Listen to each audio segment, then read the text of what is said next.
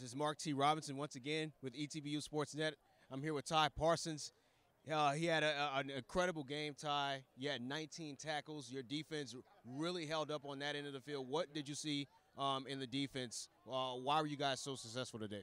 Well, one, man, we've talked about legacy. Last year, it's all offense. Even, man, some of the articles, it's all about ETBU's offense, offense, offense.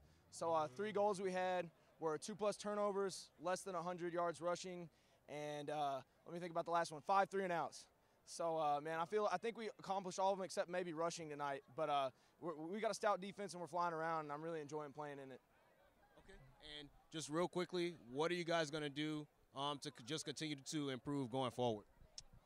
Coach just talked about not getting complacent there at the end after the game. That's the main thing. Just got to stay hungry, install some new movements, stuff like that, and just really work around smooth the edges, the rough edges. You know what I mean? So that's the main thing. Just got to keep getting better. All right. Thank you, man. Appreciate it. And good luck for the next game. Take care, guys. All right. We're signing off. Mark T. Robinson. We'll be back next week.